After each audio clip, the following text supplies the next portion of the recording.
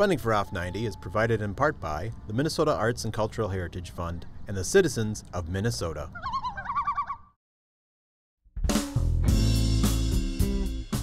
Cruising your way on this episode of Off 90.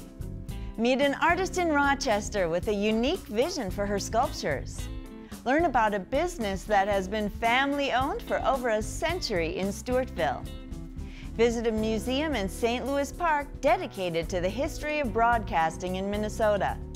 And peruse a distinctive collection in Owatonna. It's all just ahead, Off 90.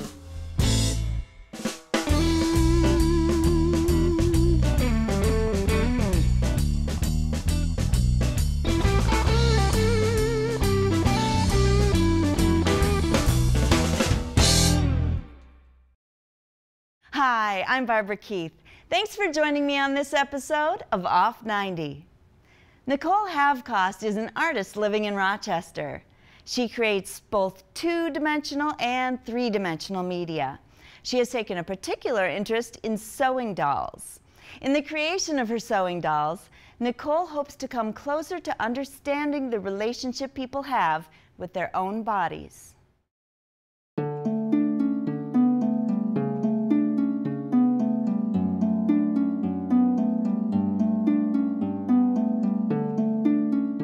Dolls that I've been making are really representations of me, or almost self-portraits. I'm Nikki Havcost, and I'm an artist. I live in Rochester, Minnesota. And over the last couple years, my work has been primarily figurative. I've made figures for probably 20 years. Started in graduate school.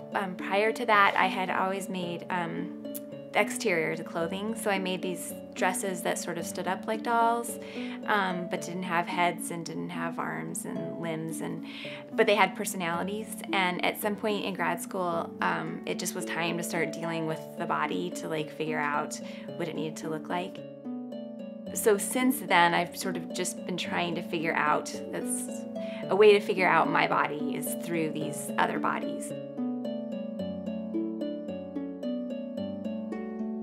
For many years, I've wanted to make dolls that had found objects included in them, and I didn't know how to do it because most of my dolls were cloth. And a friend showed me this material called paper clay, and it just worked perfectly to cover portions of the found objects and make them look seamless as a part of the whole limb or the whole body.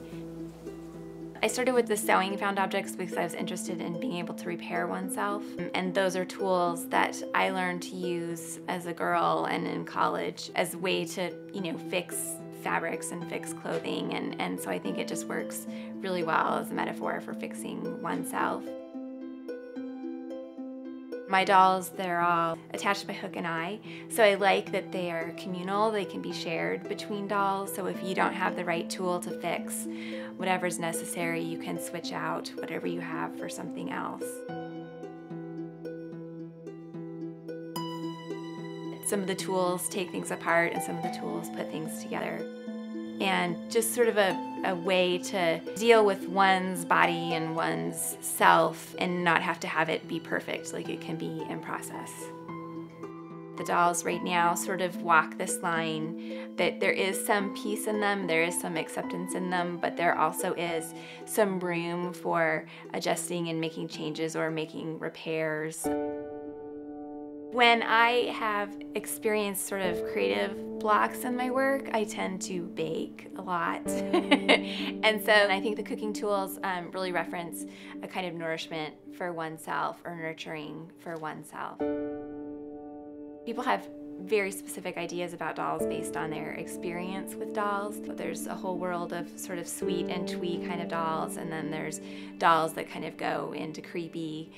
And I think with my dolls, they start to take on this kind of creepy or difficult connotation. And I think that for me personally, dolls are really about my own mortality. And I find that when people have a really strong reaction to a doll or to a piece of work, it's because they're experiencing something they're not ready to experience.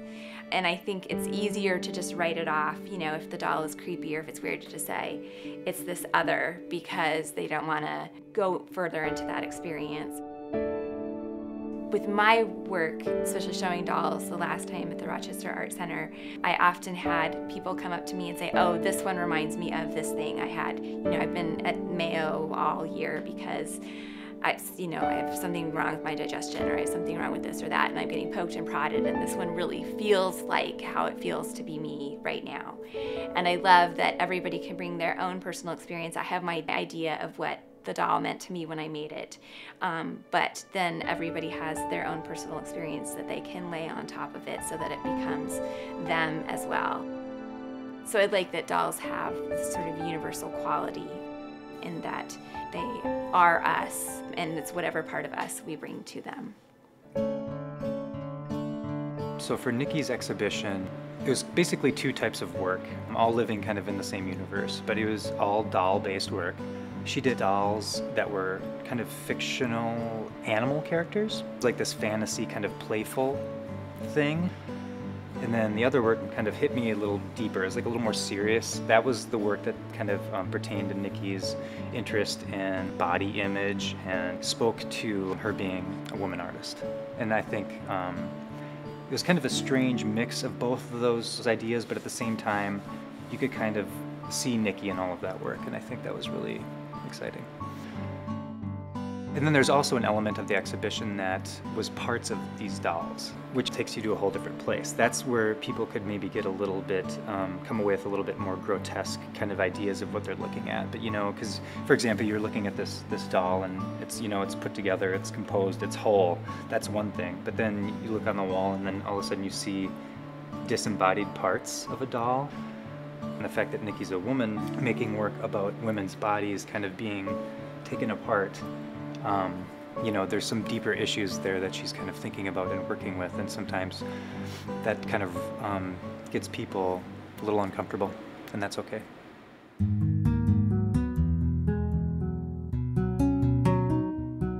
I think that art is important because we all have so many different experiences and so many different viewpoints, and everybody can bring their own experience to work. So, you know, it's an individual's process and it's an individual's outcome, but at the same time it can have this sort of universal effect.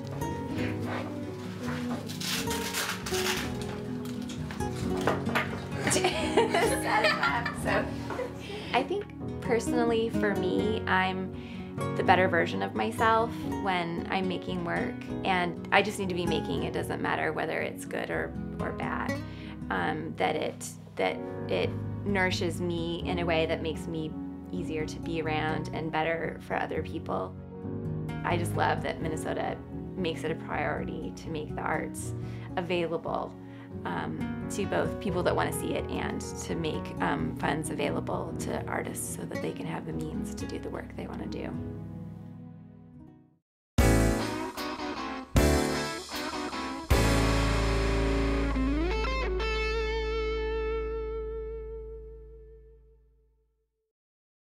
When a business reaches the age of 100, it's a reason to celebrate. That's just what the owners of the Griffin-Gray Funeral Home in Stewartville did. The business has been in the same family since it started back in 1914. We talked to the owners about the longevity of the company.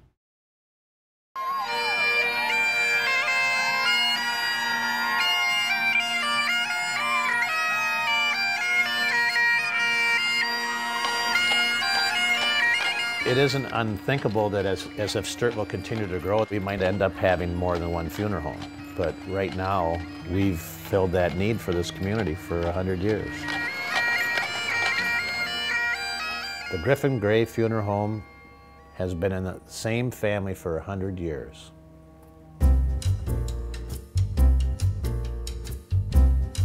My brothers and sisters and I all agreed that we needed to celebrate the fact that this business has been serving this community for that long. I think the community probably liked the idea that we were making a big deal over it, and also that these two have been doing it for as long as they have. You know, we needed to recognize their commitment to taking care of families for 3 and 4 generations.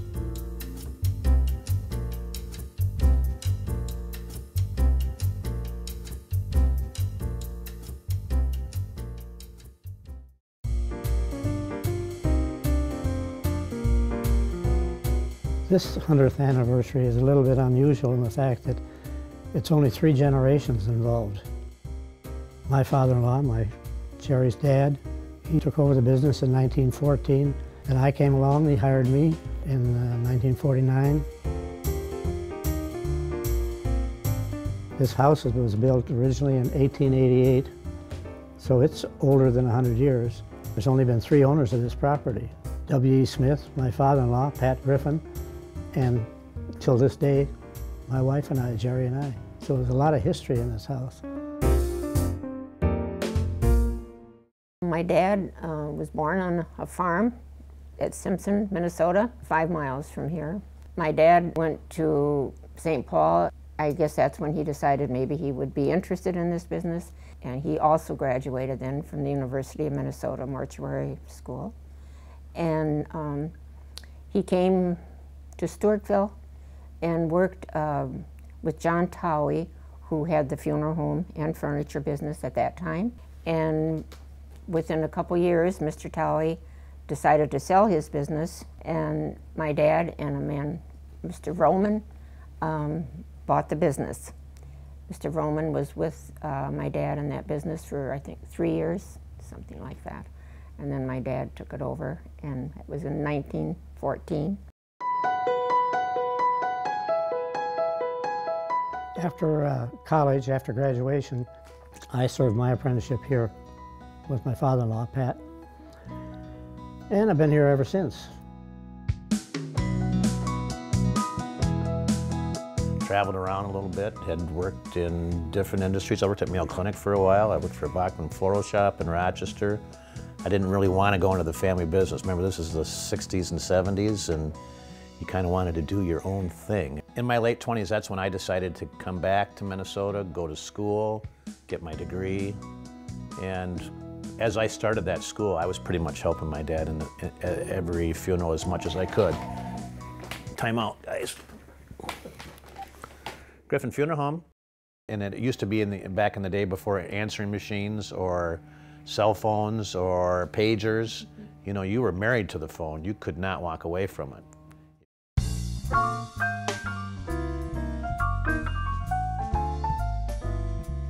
We've been a part of the community, both civically, business-wise, and we operate our business in a proper and what's the word I'm looking for, Jerry? A professional and fair way. Fair.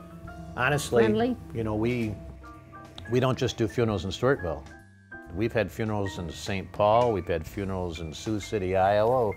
We go to Rochester occasionally because people that live in Stewartville go to church there and they want to have their funerals in their church.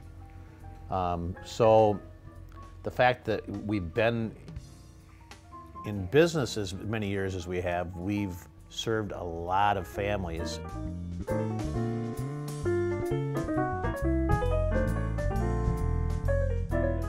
I mean, my grandfather worked probably well past 65. My dad is considering retiring. He's only 89, so there's no rush. So he's worked 60-some years. So that's why we've been able to do it in just 3 generations, if you think about it, Dad. You know, and I like to say I've been working in this family business for about 30 years, which is, that's nothing. That's just getting started in comparison to these other 2. One of the ladies that I visited with during the open house said to me, you know, we counted the other day and you've had 33 funerals with our family. Just one family. One lady said that. Somebody asked me, how many funerals have you done, you know, total? And just, we don't know. You know, we've never tried to get that number substantiated, but it's been a long time.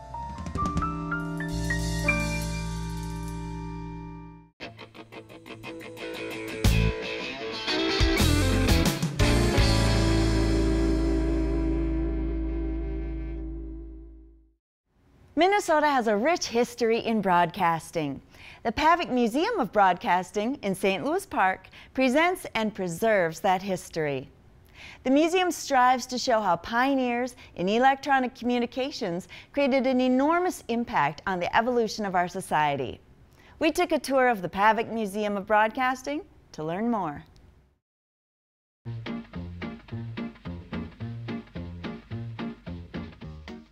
The Pavic Museum is more than just broadcasting. On the outside it looks quite small, it looks like an old warehouse, and then you come in and there's this giant room, and it has thousands of objects that really represent the broadcasting history of America. It's a very funky retro, kind of has its own personality to it. We have radios, TVs, TV shows people watched as kids, musical instruments. We have a ham radio studio, which is functioning for any ham amateur enthusiasts. Basically anything that's so specific to radios, TVs, broadcasting, we have.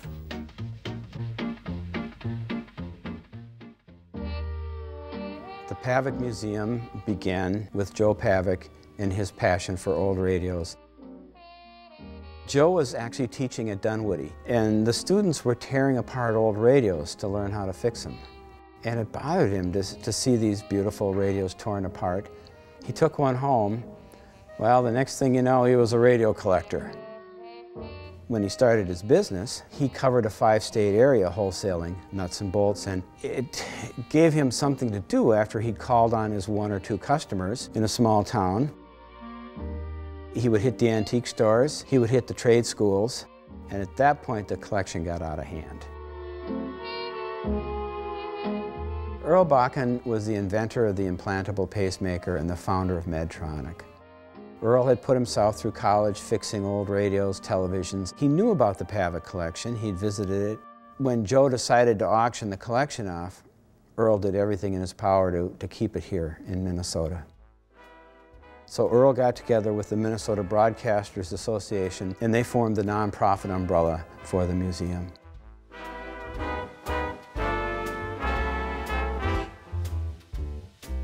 Jack Mullen was Bing Crosby's audio engineer.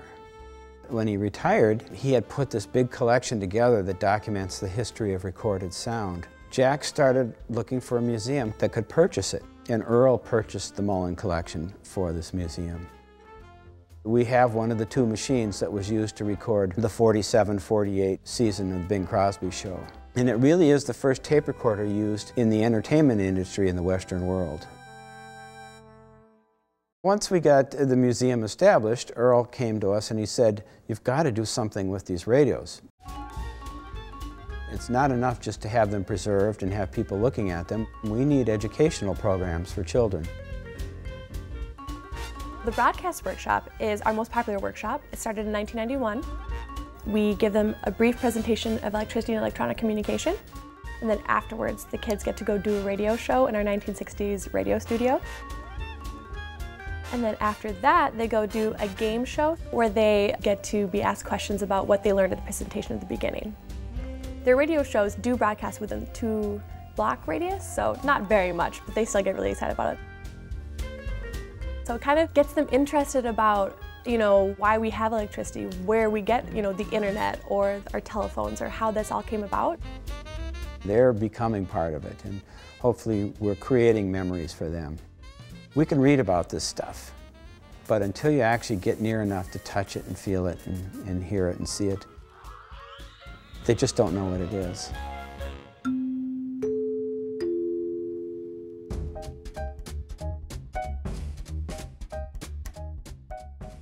To have tours in with seniors and elderly people, they can add their stories and their memories.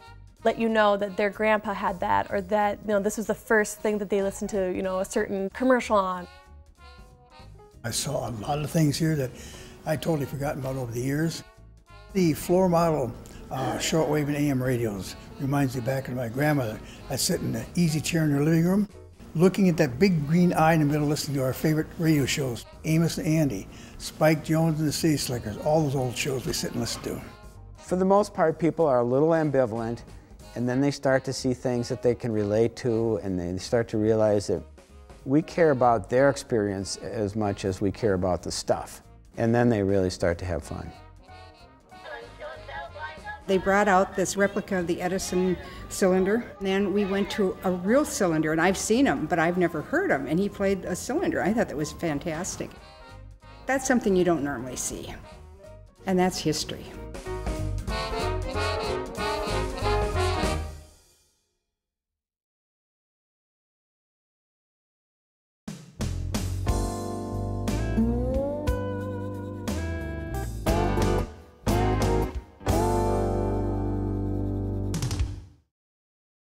Linda Jacobson collects chairs, but not just any kind. These chairs are from early to mid-century designers. She picked up the chairs in her collection based on the esteem of their creators. Recently, Linda's collection was on display at the Owatonna Art Center. We went to the center to take a look. Animals lie on the ground. People elevate themselves up off the ground. It's the difference between animals and humans. A chair is a really distinguishing factor.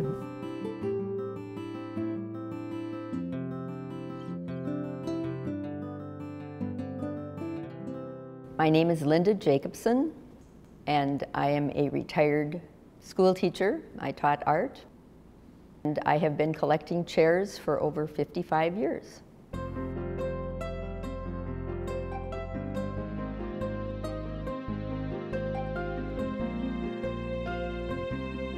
It would be hard for me to explain my fascination with chairs. I can only tell you that I have had this since I was about 10 years old. When I really became enamored with my first chair, and that chair belonged to a woman who lived across the school playground, and I would see that chair every day when we played as children at the school playground.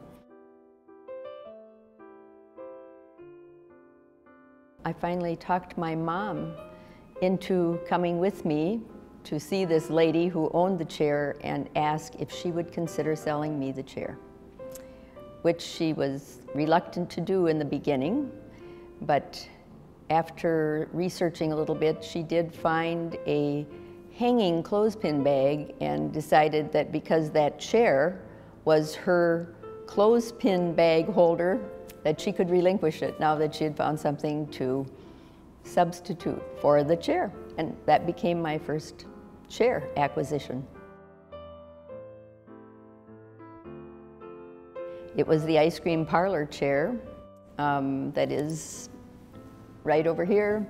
It has the curlicue back, and it's a very common chair. It's not that precious at all. It's probably the least of all the chairs that I have in my collection, but in fact it was the beginning, so I keep it. I've taken it from place to place for 60 years, I guess more. People know I am interested in chairs, and they'll call me and they'll say, Linda, there's a chair down at the antique shop. It looks like one of yours. And so if it's, you know, a reasonable buy, I buy it. I found one of my chairs in the ditch. My sister and I were on a trip, and I slammed on the brakes and I said, Joyce, did you see that? And she said, yes. I said, I think it's a swan chair. And we backed up, and it was. So there's no place too humble for me to find a chair. If it's the right pedigree, which sounds snooty, but it needs to have the right manufacturer, then I'm interested in that chair. Perhaps I have, somewhere in the range of 60 collectible chairs. Many times I have duplicates of a chair. Chairs in pairs are sort of a nice object because you can set them next to each other and so on. Or oftentimes chairs are sold in pairs.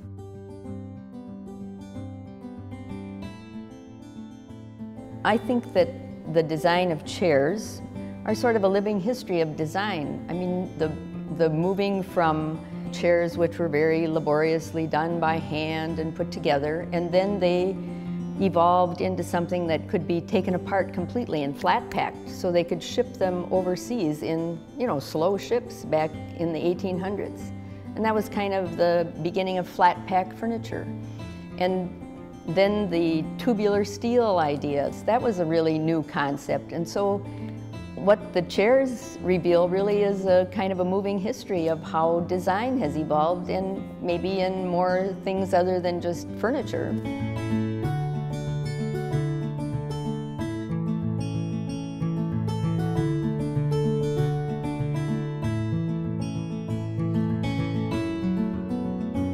They become sort of an object of desire. I don't go out necessarily and just buy it, because typically you can find these things new. But when you are a collector, you're always looking for something that, is in the least probable place. And that is certainly how I have acquired a lot of my chairs.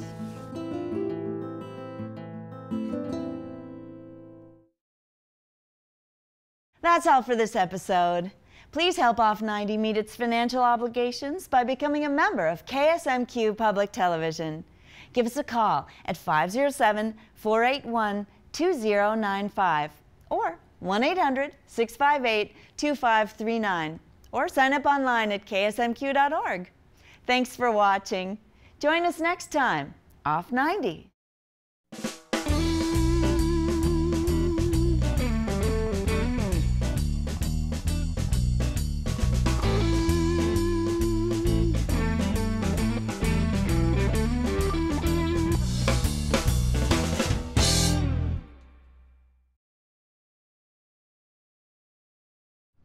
Funding for Off 90 is provided in part by the Minnesota Arts and Cultural Heritage Fund and the citizens of Minnesota.